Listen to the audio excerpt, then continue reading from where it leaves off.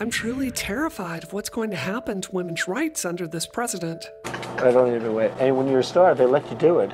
You can do anything. Whatever you want. Grab them by the and when you're a star, they let you do it. They let you do it. They let you do it. I shouldn't hear more from Teen Vogue about women's rights than from the man that represents me in Congress. Republicans have promised to repeal Obamacare, and now the process is underway. And it's ironic because more unintended pregnancies is actually going to increase the number of women seeking abortions and then the number of women who will die trying to seek them illegally. Exactly. It is frightening. So screw them. You should feel no shame burning this bill to the ground. You get rid of the Planned Parenthood, it's just going to be abortion central out there, ladies and gentlemen. Coat hangers are going to have to be placed behind locked doors because there's going to be too many dead babies in the streets. And I never thought I'd ever make that joke out loud. Wow. I don't want a single Republican to run unopposed in 2018. Women need to run for office at every single level. And if you can't run, support someone who can. These are racist ideas, race-baiting ideas, anti-Muslim, anti-immigrant, anti-women, all key tenets making up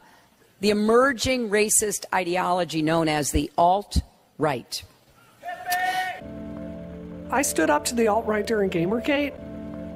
I stood up to the alt-right during Gamergate. I'll stand up to them in Congress, too. I thought that I was going to die, and there were 6 specific death threats for me. It's our high priest for the death omen on Brianna Wu's life, and we are going to finish the fight. He was there with an accomplice with guns in the car, driving to my house to kill me. If not now, then when? I'm ready for a bolder Democratic Party. I'm Brianna Wu, and I approve this message.